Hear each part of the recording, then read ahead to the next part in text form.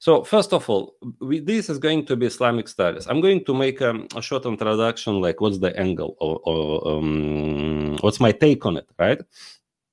If I would come up with a metaphor, just to make you understand how I see the current situation in terms of people's knowledge of the Deen, people learning or not learning about the Deen. Think of this situation. Think of someone who got employment, a new job, entirely new thing. The person has to learn about what's your job duties, what are your responsibilities, how you're supposed to act in this position. Well, what happens if this is the metaphor? The correct way of behavior would be to learn everything, and then if you don't understand something, you ask, you learn more. In a sense that you can say, I have done my best, I have learned what was available to me, right? Except that the people in this metaphor, they go to extremes. Some people say, no, I'm not going to learn. No. And people think that their ignorance, their lack of knowledge will be an excuse. But that's not true, because you are employed here to do certain things, so you're supposed to do it. So you're supposed to at least get your job duties. Your first job duty is to know what's your job duties, right?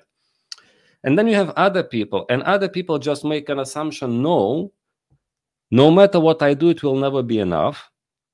No matter how I try, I will not be able to fulfill anything. So they learn now and then, but not in a systematic manner, because they don't have hope that they can actually do their job right. I think this metaphor kind of gives you a sense of what happens to people in terms of knowledge of the Deen. Right.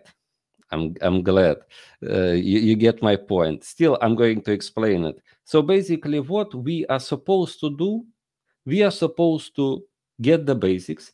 We need to learn what we need to learn first. First, you need to know what is that, and I'm supposed to know, and what is it that I'm supposed to do. You, in this being who you are at this place, in this time, with all the things available to you, with all your responsibilities, with all your commitments, with all your resources that you have, right? Then people go to different extremes. Some people will say, no, like I'm good like that. I already mentioned about the sound. Some people say, no, I'm already good like that. People believe that people make assumptions. People don't have knowledge, yet people make lots of assumptions about what it is supposed to be. Again, lack of knowledge, ignorance is not an excuse in this sense. There are some specific situations where ignorance can be excused, but in terms of not learning the Deen and saying I did not practice because I didn't know, this is not excuse. Then other people go the entirely different direction. People believe that they can never do things right. It's always living with this kind of sense of guilt that no, I am bad Muslim, I am sinful Muslim, but just try to learn the Deen. Maybe you'll find out that everything what you have is enough. So in other words, you will learn more. You will find out that Allah is not asking you to do more that you can bear. If you can only, if you are sick and you only can pray in your bed, then you're going to be praying in your bed. Allah is not commanding you stand. Yes, and if you don't have money, you're not expected to pay zakah, for example. You're unable to go to Hajj, it's not obligatory for you, and so on. Many people, if they would learn the Deen, they would find out how the Deen is actually easy. Easy, not in a sense that it comes with a challenge, right? You want one thing, but maybe it is forbidden, or you don't feel like doing, but it's obligatory. So yes, we have to do what's right. But if we learn about it, we will understand that Allah is not asking us to do impossible things. Everything what we are asked to do is within our possibility. And why people don't do it? Well, for whatever reason. Personal, you could say, character, psychological predispositions, maybe, getting wrong teaching, maybe. But what I want to learn for myself and what I want to teach further, for those who want to learn, you need to get clear picture, in a sense that people learn the Deen.